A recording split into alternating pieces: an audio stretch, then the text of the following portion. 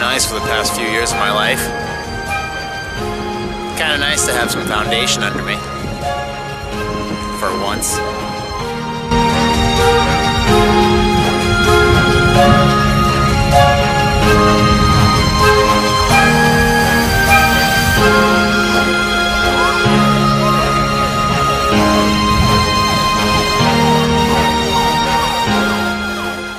Since I'm out here, I might as well do what I do best.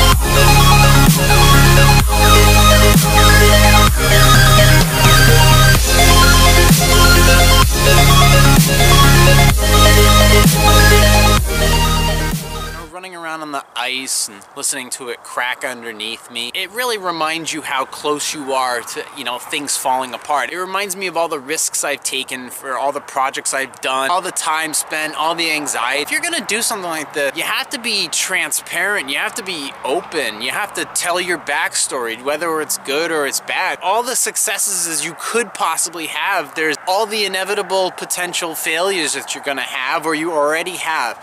And you can't mask those. A lot of people just want to kind of, I guess, fake it till they make it, which doesn't really work in a lot of ways. I kind of just want to build everything I do on openness and transparency and honesty. And I think that if you were going to build a table, when you want to build it out of the strongest materials, the materials that are going to last, that you don't have any questions about, you don't have any questions about where the wood came from, you don't have any questions about if the nails are going to rust, you don't have questions about anything that you do. If you were to build a product or offer a service or to simply have a conversation with somebody, you want to have a complete open and honest dialogue in any situation. And if you're gonna do like a YouTube channel, if you're gonna start a business or whatever you're gonna do, if you're gonna have a friendship with somebody, I think it's most important to, and I'm leading to somewhere with this, I think it's important that with everything there should be a complete open and honest dialogue about everything. In today's world where you can basically just go on the internet and find everything about everybody,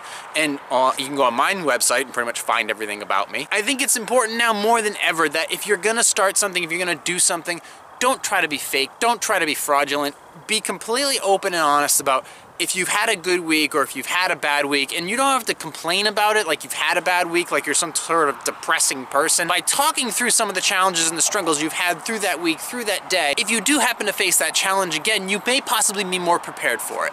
And the reason I'm getting to that, I guess I'll put it in the terms that I can best describe it. This week I saw a ghost. And I don't mean like one of those floaty in a blanket type of things. I mean like a ghost of my past. And it bothered me from the moment I saw it. And the reason I call it a ghost, the temperature in your body drops, everything you were doing, whether it was positive or negative, everything comes to a screeching halt. It's like you can feel this object or person passing through you, and it just, your temperature drops, your mind shift completely changes, and it can ruin your day, it can ruin your week, it can ruin your month. Some people's instances, it can ruin their lives. With all the things that I'm looking forward to, I knew that eventually I was going to take a step backwards, and this week I feel like I kind of did. You see the object or the person or the environment, and it just triggers something in you that just basically shuts you down and puts you in a mood and basically sets you back throughout the entire day or throughout the entire week. And it's something you constantly think about. And while you're constantly thinking about that situation, you're not focusing on the other important things that you're supposed to be taking care of. And you lose track of everything that you're supposed to be organizing for, getting prepared for, and all the other things that you're supposed to be looking forward to. And it could ruin your whole day. And it did ruin my whole day. And I'm not sure really what to think about it. And I'm kind of being vague about what I actually saw or what transpired, but that's kind of the point. That's kind of how I want to portray it to you, because the fact is the situation happened and I wasn't sure how to handle it, But I moved through it as if it never happened. But I know it happened. I saw it, it was right in front of me, and I didn't tell anybody. I didn't say anything about what it was or what I saw or whom I saw. I just moved through it because I knew it was the right thing to do and I knew I could. Now, do I know this person saw me? Yes, absolutely. Did I do anything about it? No. Because I knew that if I just kept moving like I didn't see anything, then I know I can continue about my day and get the things that I need to get done. Those things are going to determine what my future is going to be. I can't do anything about what I saw. And I'm still not sure about how to be prepared for it if I happen to see these things again. I've never really encountered this situation before in this type of environment. And I'm not sure how I'm going to handle it going forward. I hope I don't have to. Do yourself a favor, do everybody else a favor, and be honest. Be open. Be upfront about everything. Okay, if it's relevant to the story, your story, be open about it, because nowadays everything is out there. If you lie about something, if you aren't completely open about something, you can get called out. All somebody has to do is have an agenda and a target. And if they have an agenda and I'm the target and I lie about something, I'm gonna get caught. And it's gonna make me and all the brands that I attach myself to look bad. And that is super important to me, that my brands look as open, as honest as possible. Even if the things that I've done in my past or how I acted regarding those situations weren't the best way to handle them, because let's face it, we all do stupid shit. We all continue to do stupid shit. Emotionally, those things are still going to affect you. Even to this day, there are things that still emotionally affect me. Do I let them out from time to time? Not really. Do I make myself out to be very emotionally open? No, not really. Matter of fact, you won't see me express really any emotion unless you're watching me edit these videos. That is the only time you'll actually see me express pretty much any emotion whatsoever, because most of the time I'm just a stone face. That's why I wear these sunglasses, not because I want to look like Casey Neistat. If I did, I would have spent $70 on Ray-Bans. I designed a studio, I designed a lab, I have a house, I have everything that I need, but I still don't call it home. This is home to me. No, you can't see the ocean, it's actually over there, but you know, it's not as windy over here still. But I'm over here in my element. This is what I call home.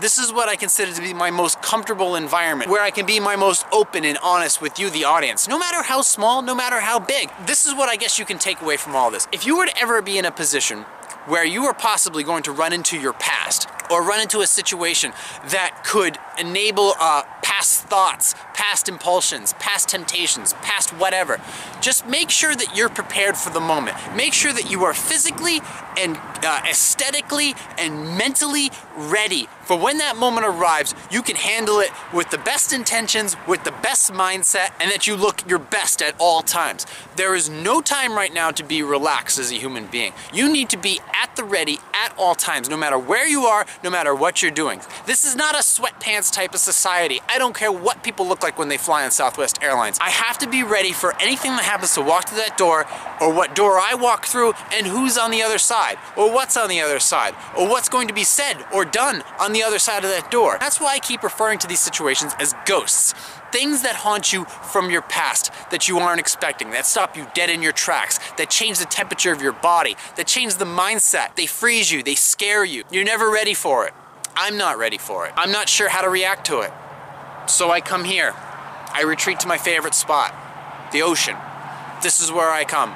This is where I'll always come. I don't care conveying these things to the camera. It doesn't bother me any way whatsoever. Talking to you guys, because you guys know that you encounter situations on a daily basis, a weekly basis, a monthly basis, where you're in situations where you feel uncomfortable, where you see things that trigger old feelings, that trigger old thoughts. You like things that just sort of take you out of your element, that make you feel uncomfortable, and you have to learn to adapt to them on the fly. And then all of a sudden, you're conscious about what you're wearing, how you look, what's your weight, what's going through your head, what they're doing, and I have to carry these issues wherever I go with whatever I'm doing, and I have to power through these moments sometimes, and it isn't fun. It isn't fun. Taking the amount of time that I do to come out here and do these things, all the projects from all these towns, wasting all this gas, spending all this time just to build this business that I don't know if is going to succeed or not. So far, I'm on the right path to success, and I have to stay the course, but I know that I'm going to run into more of these problems in the future. Because if I do happen to become kind of big and kind of successful, this is an issue I'm going to have to come across. And I'm going to have to answer these questions to somebody, whether it be to a friend or to a journalist. I don't know. And I have to be ready for these things. But as long as I'm open and honest from the very beginning, no matter what happened 2 weeks ago to what happened 4 years ago, it'll make it a hell of a lot easier for me and for my audience and for my clients. because they attach themselves to me because they have faith in me. They have faith that I'm going to do the work and I'm going to provide as a service and I'm going to be of service to them and of honest help to them. Going out and lying and spinning things in a direction that is completely fraudulent of the services or the products or the person that you're trying to convey, it's going to lead to a huge cliff. And you're going to be the one who's going to fall off of it. Now that I'm starting to gain ground in a lot of different situations, I have to contend with the fact that sometimes I'm going to run into things that I personally have to deal with. But this has been on my mind. This has been on my mind since the beginning of this week. And it's been on my mind on the drive over here, and it's on my mind now. And I have to convey it to you because no matter how many times I can fly the drone to the edge of the earth. I can film the most wonderful footage of all. I can film the funniest sketch of all time. But if this is on my mind, I can't convey it to you. I can't be open and honest with you, and I can't give you good content. I can't be of any use to you as a consultant, as a friend, as somebody who provides you a good or a service. I'm not of any use to you. That's what I represent, is open, honest, transparency, and sometimes just a little too blunt. Sometimes too blunt for most people. But that is part of my personality, and that's what I'm going to continue to convey going forward, no matter what. Even if I'm right or wrong, doesn't matter. Sometimes it doesn't matter about being right or wrong. You have to express an opinion, you have to express a thought, express a feeling, and then move on to the next thing. By starting the dialogue, by me opening up to you and giving you my thoughts on some of the problems that I'm going through as far as the ghosts I've seen or the challenges I'm having, whether it be with this channel or other issues that maybe you'll understand from a different perspective, and that maybe we can help each other. Or maybe I can help you. Or maybe this will help me. But just remember to be at your best at all times. Because the minute you become lazy, the minute you become comfortable, the minute that you think that you can kind of slack off for even a second because maybe you think nobody's watching, that's the moment you get caught.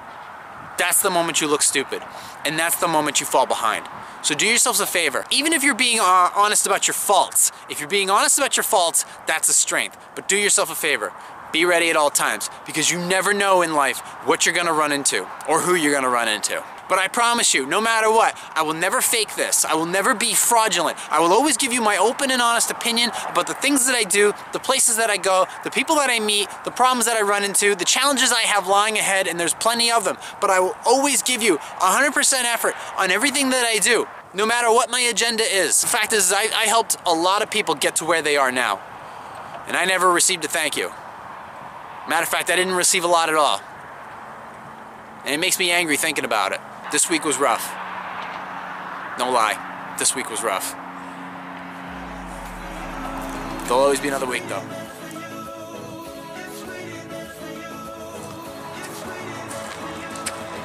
No place like home.